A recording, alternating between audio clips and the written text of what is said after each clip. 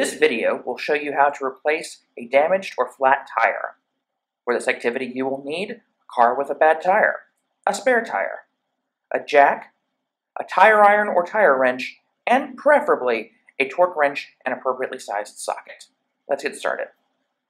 Whenever working on your car or using hand tools, it's best to wear eye protection. Also, it's best if this is done by an adult or at least a person of legal driving age. You're going to need your spare tire, your jack and jack handle, tire iron, and torque wrench. If you're not sure, consult your vehicle's manual to determine where your spare tire and jack are. Mine are in my trunk underneath the trunk liner. Spare tire is in the center of the trunk, and the jack is off to the side. You have to lift the trunk liner in order to get access to it. Also consult your manual to determine where to place your jack. It's usually just inside of the tire you're attempting to replace. There should be 2 divots along the frame rail that indicate where you should place that jack. Preferably you'll be able to see these divots, but if not, you can locate them by touch. Once you've centered the jack underneath the lift point, you can begin to raise it into position. I'm doing this manually without the jack handle because there's not much resistance on the jack at this point. Once the jack is touching the frame, I hook my jack handle into the jack and begin to tighten the screw that drives the jack. Remember, righty-tighty, lefty-loosey. Right is going to lift my car. I do not lift the car fully off the ground because I need to have the wheel in contact with the ground to hold it in place while I am loosening the lug nuts. The jack that you find in your car is an emergency device. It is not designed to support your car for an extended period of time. You should always put something underneath your car to catch it in case it should fall. Here, I'm using the spare tire. Now I'm going to use the tire iron to loosen the lug nuts. I have 21mm lug nuts, so I'm using the 21mm side of my tire iron.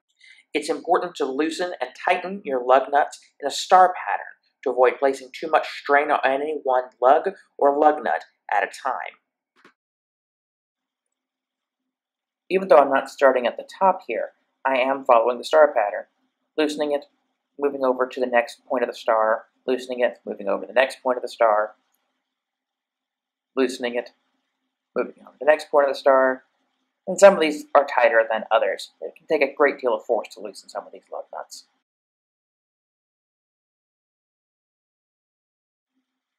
Now that we've loosened the lug nuts with the tire iron, it's not important that that tire be touching the ground. So now we lift the car the rest of the way up so the tire is no longer in contact with the ground. At this point, we can loosen all of those lug nuts by hand and pull them off. It's less important that you do this in a star pattern, and so I'm just kind of going through the lug nuts and pulling them off as they come off. While I'm removing these, note that there's a flat side and a rounded side to the lug nuts. The rounded shape helps center the lug in its hole on the wheel. If you have opened back lug nuts like these, be sure to reinstall the lug nuts with the rounded side facing the wheel. With the tire off the ground and the lug nuts free, you'll be able to pull the wheel right off. You can freely move the tire off the wheel and then roll it out of the way. We're going to replace the spare tire underneath the car with the damaged tire. That way, if the jack fails, it has something to fall on. And now we're going to try to find where the lug holes in the wheel line up with the lugs. It's going to take a little bit of doing, and you'll see I'm going to have to actually lift the car up some more because this spare tire is a little bit bigger around than the damaged tire.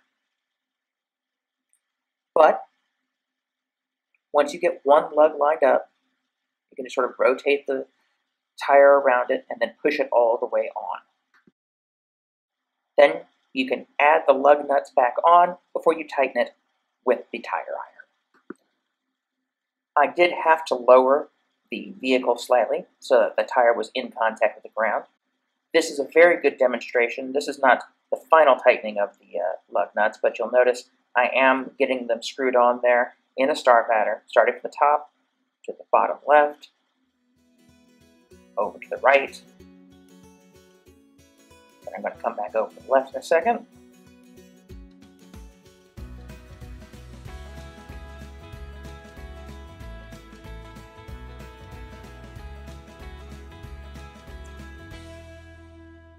And then back down to the bottom right. At this point, I'm going to screw this one on, and then I'm going to apply pressure to it to tighten it. And from here, I'm going to repeat the star pattern. I'm going to skip over 2 lug nuts. There you go. Tighten that one down. Skip to the next point of the star. Tighten that one down. Skip to the next point of the star. Tighten that one down. And then do the last lug nut. Do not drive on your spare tire any longer than you have to. Many vehicles have undersized spares designed to get you to a service station or tire shop. Even if you have a full-size spare like mine, driving on it can affect the wear on the other tires as well as vehicle handling. If possible, you should have your repaired tire put back on your car by a professional. If you have to put the wheel back on yourself, you will need to make sure that you properly tighten the lug nuts on the wheel using a torque wrench. This ensures that your lug nuts are on tightly enough to hold the wheel securely, without over-tightening them, potentially damaging the wheel or the lugs. This is a cheap torque wrench that was purchased from a discount tool store. Notice it's set to 80 foot-pounds, as specified by my car's manual. I'm going to mount it to the first nut, and then turn it until I hear a loud click. Once again, I'm going to tighten all the nuts in a star pattern.